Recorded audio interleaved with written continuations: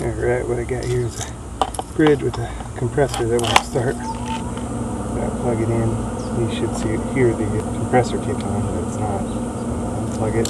I always want to unplug these before removing these covers. Remove the cover here.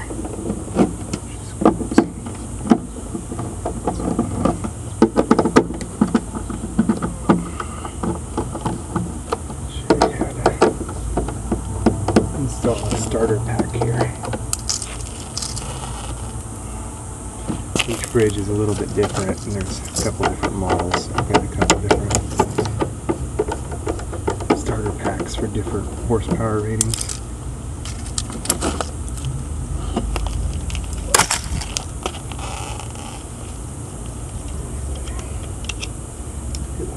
Here. This thing's pretty dusty. I'll blow this thing out. Finished. Here we go.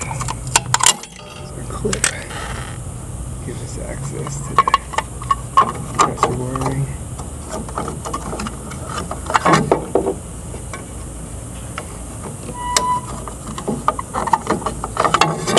Okay. What you do is just take all this part out. I may have to bend this up and out of the way. Just a little bit here.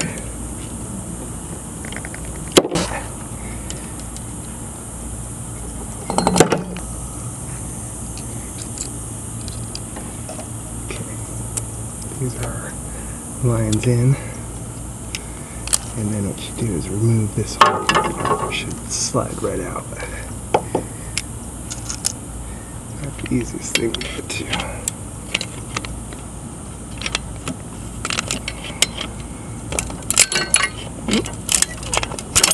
Okay.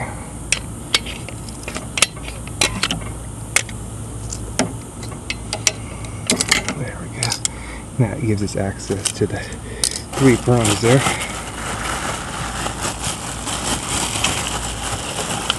It's just like an air conditioner. You gotta start, common, and run. Okay, your white is usually the back one. That's your start. And then the red is your run. And the black is your common. The common's always on the top. Well, the common's usually on the top. Okay? Obviously we don't want anything touching here. Maybe these touching. So I'm just going to bend that out of the way. Okay. Then these, you strip them off and connect one to each lead on your 3-in-1 start here.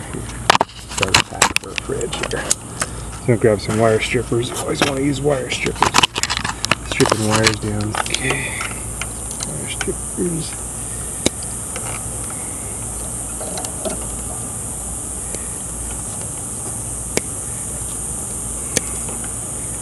Okay.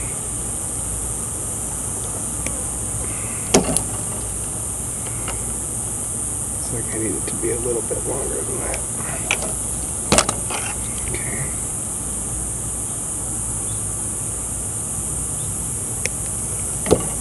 There we go. Twist the ends. Okay.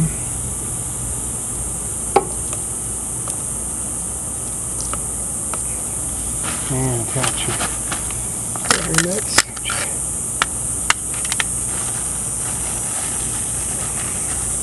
Actually, they're called wire connectors now. They used to be called wire nuts years ago. But for some reason, they changed the name to wire connectors.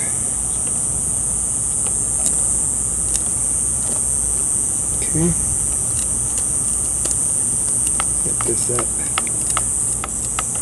And then we're going to need to mount this inside somewhere. It's not going to fall on anything. Okay. Put this back. And we're ready to start it up. See if she works. Go ahead and plug it in. Oh yeah. Fired right up. That's what it was. Needed to, probably the capacitor went down on it.